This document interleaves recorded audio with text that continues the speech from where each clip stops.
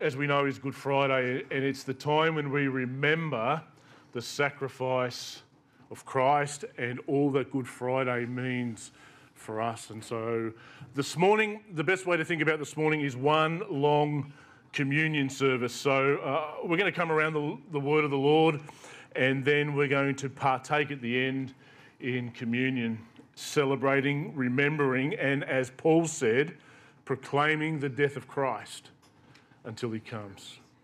Let's pray as we prepare our hearts to come around the word. Jesus, this weekend and every weekend is all about you. Yes, it is. We stop, we pause to reflect on the gravity, the enormity, and the wonder of your sacrifice.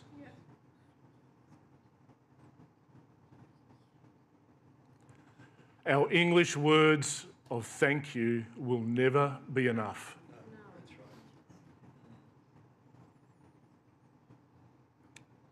But we are thankful and we are grateful. Yes, we are. And so as we reflect on all that Good Friday means for us, Holy Spirit, may you speak to our hearts, we ask in Jesus' mighty name. Amen. Amen. If you've got your Bibles this morning, we're going to walk through a passage in Matthew 26. When I was very young, my mother would give us, in liquid form, for those that are wondering, would prepare for us, like a chemist, would prepare for myself and my sister a cup of cod liver oil. Exactly. Everyone's like, I'm feeling your pain. The only problem with cod liver oil is you need to lick your armpit to get the taste out of your mouth afterwards. Every single night of the week, twice every day through winter. Wow. My mother had determined that we would not be sick and get a day off school to stay home. And so we would drink cod liver oil. We were told it was good for us. We didn't believe a word of it. Now, today, many people will say there's many health benefits to cod liver oil, and if you take cod liver oil, God bless you. But the reality is, myself and my sister would face those moments with great trepidation. We were made to sit at the table and drink the whole cup of cod liver oil. After you drink cod liver oil that frequently, you can eat just about anything.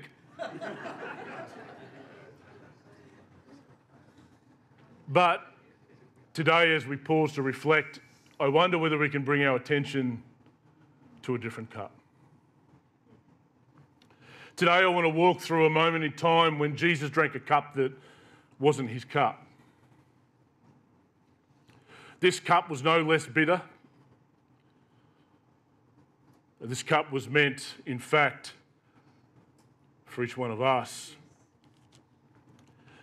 But reflecting on this, moments like cod liver oil, and as we look at the gravity of the cross, there's a reality, if we would pull the Band-Aid back for a moment, there's a reality that applies to all of us in this room. And it's a reality that is not removed from the pages of Scripture, but in fact, suffering and hardship and trials and challenges are faced by mankind every single day. This theme is not removed from Scripture. It's not even removed from the pages of the New Testament. But if you dive into the Old Testament, we see that a whole book, the book of Ecclesiastes, is a book dedicated to a man that struggles to find meaning in life. And so, because he has the resources, he plunges himself down every well of pleasure that this world has to offer. And he comes back up and says, every one of them's empty. But then he notices something. What I appreciate about Solomon was he had the scruples to lift the lid and said, there's a reality here that we all know. There's an elephant that's in the room. We know it's there, but nobody else is talking about it. And here's what he said. Here's how he phrased it. He says, you know what? Sometimes bad things happen to good people. He says, you know what? Sometimes good things happen to bad people. He says, you know, it's what I call the Stephen Bradbury principle for those that watch the Winter Olympics, but he picked up on the Bradbury principle well before they were ice skating, and here's what he says: sometimes the race doesn't always go to the swift. Sometimes the awards and the accolades don't always go to the most learned and the most wise. There is an uncertainty that surrounds every part of our life. We are all surrounded with an element of uncertainty. We are all surrounded with an element of control that we want to maintain, but we lose. We understand we can't control everything. Some of the most fittest people on the planet can sometimes be the most unwell. What we see at the cross, this elephant isn't ignored. But what God chooses to do in a moment is to step into all of that uncertainty. To be born as a vulnerable baby, to step into our uncertainty, to lose control like we lose control. Sometimes we're going to see what that looks like for him. And if you could sum the book of Ecclesiastes up with just one sentence, you would say this: we don't know what the future holds. But the writer of Ecclesiastes will say we're able to know the one who holds the future. Hallelujah. Wow, that's great. And so he concludes his book after many ramblings and says, you know what? Fear God and keep his commandments, because that's the end of the law. A man that plunged himself into every will of this world and said there's no certainty, says you will find it only in God, in his goodness. For those that have taken the time to read the book of Job, in just the first chapters of the book of Job, a man that he knew pain, he knew suffering to a large extent, but what he would teach us is, you know what, our outward circumstances don't change God's glory. We continue to worship. Wow.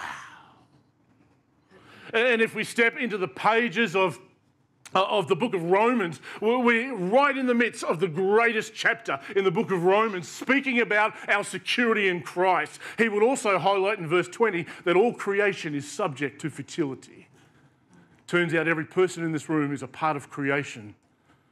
The reality and the gravity of life is there is futility, there is uncertainty, there is hardship, and there are challenges. But in the pages of the Gospel of John, in chapter 9, personally I find the greatest comfort. And it's a comfort that Jesus highlights through the road of the cross. In John chapter 9, Jesus is walking with his disciples, and a man that was born blind is there by the side of the road, and his disciples ask the question of the universe, a question that was on the lips of everybody else that was there. They just didn't have the gumption to ask the question, but they would ask the question and say, who sinned, this man or his parents, that he was born blind? Because everybody said that all suffering and affliction is tied directly to sin, or maybe even the sin of some of your relatives. And I love Jesus' answer. While we scramble and we're always trying to find the cause, Jesus flips the coin and says, this isn't about cause, this is about purpose. And so Jesus says, it's neither that this man sinned or his parents, but that the works of God might be displayed in him. It's all about purpose. And what Jesus begins to highlight, and of course it comes to its culmination at the cross, is yes, there may be seasons of darkness, there may be seasons of suffering, but there is always an empty tomb on the other side. As we look forward to Sunday, we will celebrate, and we will absolutely, with great wonder, glory in the rapture of what is the resurrection. But there is no resurrection without the cross. And this morning, there's no cross without the Gethsemane. And as we look and we seek to find our place in the story of the cross, I think we find it most wonderfully, even possibly at the Garden of Gethsemane. For those that have turned to Matthew 26, we see in verse 36, then Jesus went with them to a place called Gethsemane. But what precedes this, and what I found amazing in Matthew's account, is they have the Lord's Supper, which we will partake of in a moment. And knowing the horrors that are about to face Jesus, they sing a hymn. In verse 30, it says, when they had sung a hymn, they went out to the Mount of Olives. How do you sing when you're on your way to meet your betrayer? After they sung a hymn, and it says, when Jesus went to the place called Gethsemane, and Gethsemane was a garden of olive trees, but it was where olives were harvested, it was where they were pressed, it was where they were crushed for their oil, and it's no coincidence that we find our Saviour in a garden, which we will touch on a little bit later. We find our Saviour in a garden being pressed, being crushed. Anybody else ever felt like that? Anybody else beginning to relate? You know, there are seasons in our lives, there are hours in our lives when we feel like that.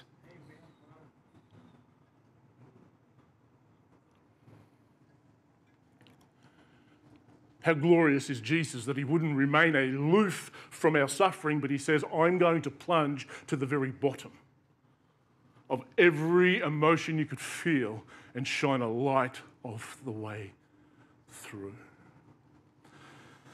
Then Jesus went with them to a place called Gethsemane. As we read on, he said to his disciples, sit here while I go over there and pray.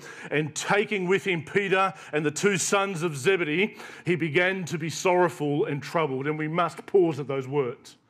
It's very easy to read those words and think they don't have any application here. It's very easy to read those words and think, well, he's the Son of God. It wouldn't have had any effect on him, but those words are put there for a reason. And the writers of the Greek could not find another word in their language which is more intense than these two words. It speaks about an intense sorrow. It speaks about a deep inward agitation. It speaks about enormous pain on the inside. What Jesus says is, I will go to the very bottom. I will feel the very worst. Imagine being in the shoes of Christ right now. Don Carson, a wonderful expositor of Scripture, I think he sums it up beautifully when he says that the death of Christ, as well as his anguish, were unique, and our response should be hushed worship.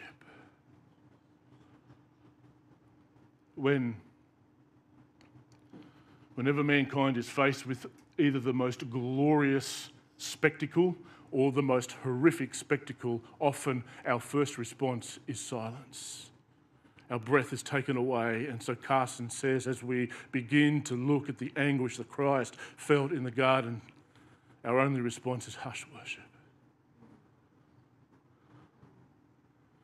To imagine God himself dripping with all the uncertainty that we face, being sorrowful and troubled as sometimes many of us experience. He goes on and says, what I find to be a very profound verse, verse 38, he says, then he said to them, my soul is very sorrowful. This is not just the observations of those that are around him. He says, my soul is very sorrowful, even to death. Remain here and watch with me. And going a little further, he fell on his face and prayed, saying, my Father, what profound words to come from the lips of Christ, if it is possible. Yeah. What anguish would drive the Son of God to utter the words, if it's possible?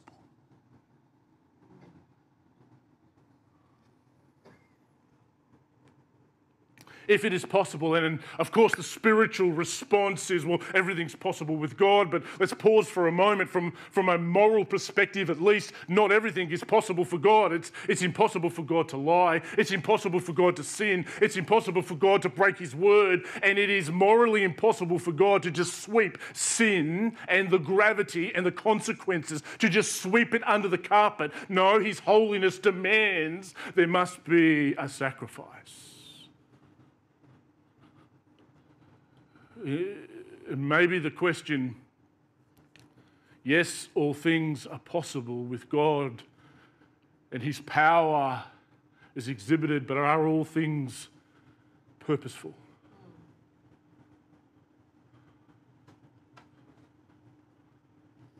Nothing rests outside of God's power. If there was another way, would God not have chosen?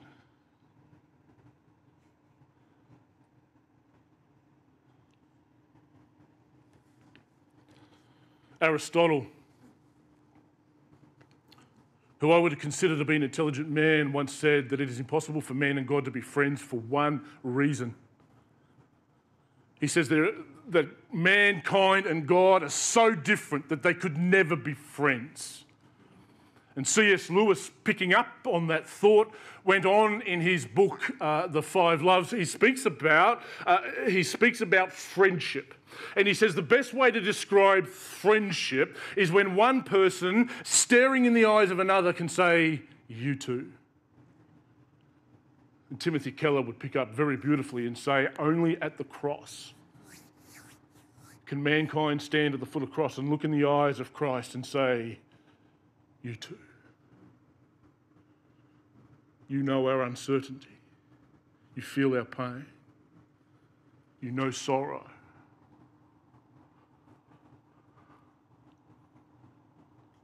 The Apostle Paul,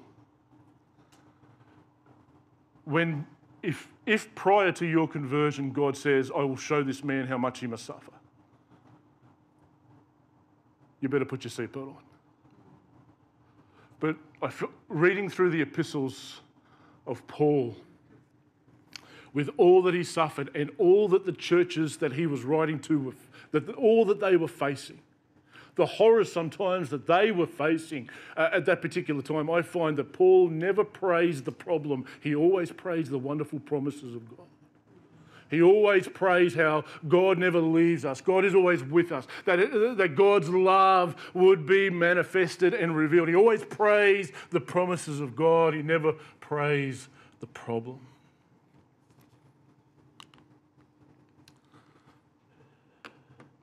Many people are attributed to this quote, but I think it applies this morning. Sometimes God calms the storm, and that's the truth here today. That there are seasons and moments in our life when absolutely God stands up and speaks to the wind and the waves and they are quiet. But there are moments when he lets the storm rage and he quiets his child.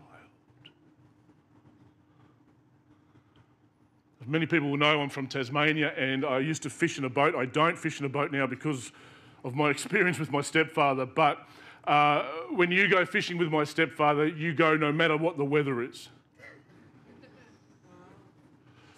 For those that can remember the Sydney to Hobart race, as the fleet was coming down the coast, to meet them was coming the Coast Guard because the storm was predicted to be pretty bad. It was beginning to brew. They went past my stepfather in a 14-foot de Havilland and said, "Go back home."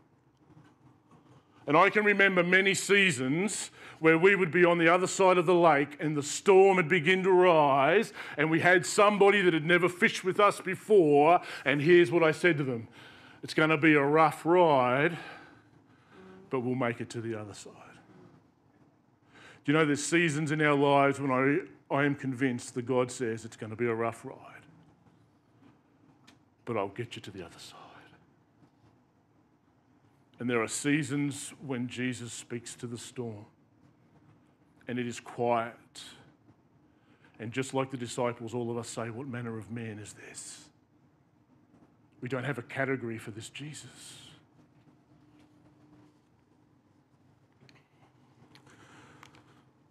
Moving on, we come to the cup. If it is possible, let this cup pass from me. And through Old Testament pages, most of the references to a cup speak of God's judgment, that he would fill up a cup of judgment and that it would be poured out. But in this moment, God has prepared a completely different cup. And it's not necessarily the cup of Jesus. He will drink the cup, but he says to the sons of Zebedee, he says to them prior to this event, when his mother says, "Can one sit on the right and the left?"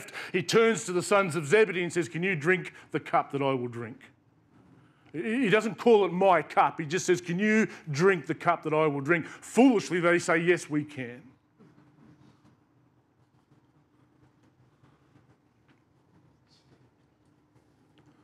In this moment, Jesus is drinking a cup that was not prepared for him. But what I love about this is Jesus says it's not a river and it's not a sea, but it has a bottom, it has an end.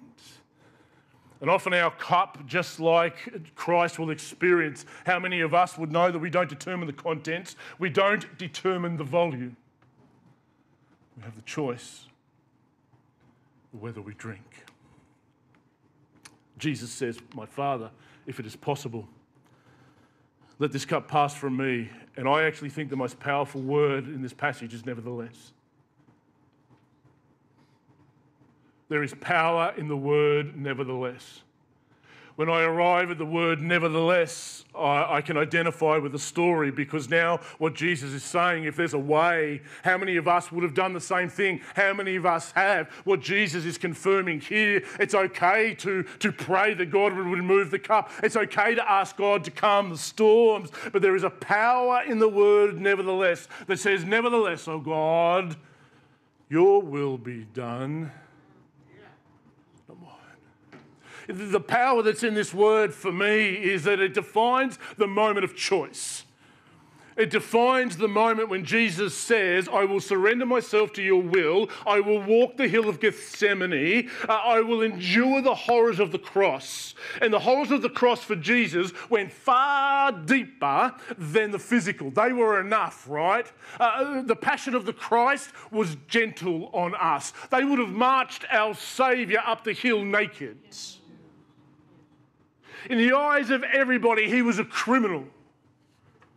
He would remain silent while the soldiers placed a crown of thorns on his head, mocking his glorious dignity. He would be silent, not a word. What I love about that word, nevertheless, is there is a moment when Jesus surrenders and he chooses. And I know for a fact that nobody took Jesus' life from him. Nobody murdered Jesus. He was offered. I offer.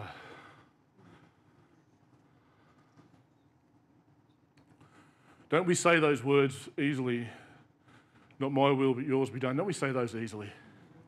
They just roll off the tongue. They are hard words to live.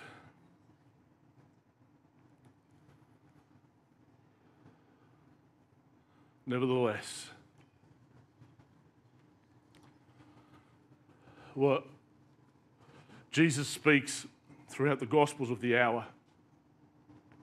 We're told that after he announces that he's the anointed one, they try to seize him and throw him off a cliff, but his hour had not yet come. We read in the Gospel of John that the chief priests had said to the temple security guards, go and get this Jesus, go and arrest him. They come back empty-handed, and the Pharisees say, where is he? They say, you don't understand. Nobody's ever spoken like this man. His hour had not come. And then John chapter 12, some Greeks come to see Jesus, and he says, my hour has come. And what he says in the Gospel of Luke is when they come to seize him, he says, now is your hour. Now is the moment when I will be transferred from the hands of the Almighty into your hands. You see, Jesus at this point in time, he doesn't know how long. He doesn't know how deep. He doesn't know how painful this experience will be. He doesn't know the extremities. Will this be successful? Will anybody believe in me? What joy is there on the other side? Will people believe? Will they accept? Will they be saved? He doesn't know the answer to any of those questions. He gives himself over to the hands of those that would tear him apart.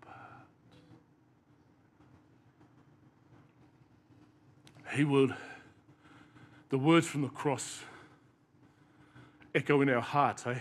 Like, my God, why have you forsaken me? He was separated from God so that we could know union with God. He would scream from the cross, I thirst. He would become thirsty so that we could know the living water. He exchanges our pain and our suffering.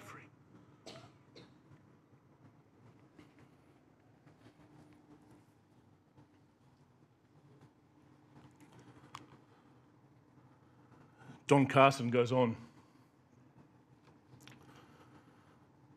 highlights there's actually 3 gardens in the Bible. The last one's in the book of Revelation. But Don Carson highlights something beautiful about those words, not my will but yours be done. We begin in the Garden of Eden. We begin with the fall of man. And he says, not your will but mine changed paradise to a desert and brought man from Eden to Gethsemane. Now, not my will but yours brings anguish to the man who prays it, but transforms the desert into kingdom and brings man from Gethsemane to the gates of glory. But Carson's right. Those words, not my will but yours, bring anguish to the man or the woman that prays them.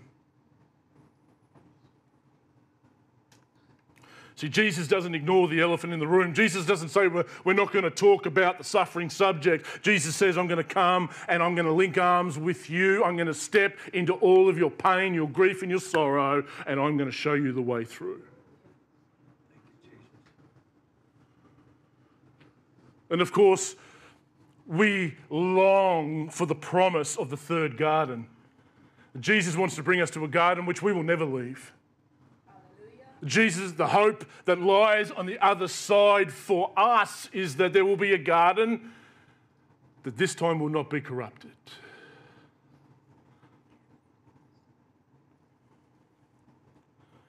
Nevertheless, not as my will, but yours be done. And Jesus finishes. Came to his disciples, he found them sleeping, and he said to Peter, so you could not watch with me 1 hour? Watch and pray that you may not enter into temptation. The spirit indeed is willing, but the flesh is weak. And again, for the second time, he went away and prayed, my Father, if this cannot pass unless I drink it, your will be done. Friends, the elephant in the room is that every one of us often have seasons and hours. We have cups. Everybody's cup is different, and Jesus highlights that it's okay to pray that it would pass and to want it to pass, but Jesus also reveals the fact that we sometimes must drink. I'm reminded of those wonderful Old Testament passages which highlight a wonderful truth for each one of us here today. Those wonderful passages are found in Daniel chapter 3, where Shadrach, Meshach and Abednego, 3 men that were facing a fiery furnace, Nebuchadnezzar said, let's make sure we do the job properly. Let's heat the furnace 7 times its normal heat. And these men will stand up, no lack of faith on their part, no sin that we could detect or that we're told of, but 3 men will stand up and declare to the king that God is able to save them from the furnace. And that is our own words, that God can absolutely calm the storms. God can absolutely remove the furnace. And they say, but if not, we will not worship you. And we know the story, the 3 men are chucked in the furnace. But when Nebuchadnezzar looks in, he sees 4, and 1 like the Son of Man. And so the promise that arrives for Daniel's friends, and the promise that is us for today, that sometimes, even if we are plunged into the furnace, God will be with us. The wonderful, beautiful truth that we find with Shadrach, Meshach and Abednego is when they come out of the furnace, not 1 hair on their head is singed, only the ropes that bound them. Fast forward a few chapters to Daniel chapter 6, and people concoct a story to get Daniel in trouble. Could God have vindicated Daniel? God could have vindicated him. God could have rescued him, but instead he's plunged into the lion's den. And he is preserved in the den.